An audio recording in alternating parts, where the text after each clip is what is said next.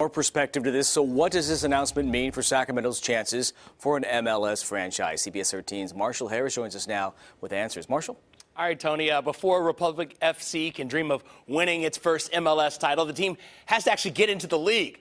Past Sacramento bids have been bypassed for teams in Miami, Cincinnati, Nashville, and most recently Austin, Texas. That leaves just one remaining spot for MLS's expansion plan to get to 28 teams. Now, they have the financial muscle to get a new stadium, but will it be better than the competition now that there's a one-team window? Other cities making strong bids include St. Louis, Phoenix, Raleigh, Detroit, and possibly Las Vegas. But Republic FC has to feel pretty good about overcoming the financial hurdle with today's announcement. This is a major step in the process, but certainly there are steps to go, and we continue to work with the commissioner, with the league, as we have done throughout the process, through constant communication. That continues. There are still some things that we need to shore up to make sure that we have completed our bid, that we put forth everything that Sacramento needs to, so that we can bring home that MLS franchise that we know that this fan base deserves.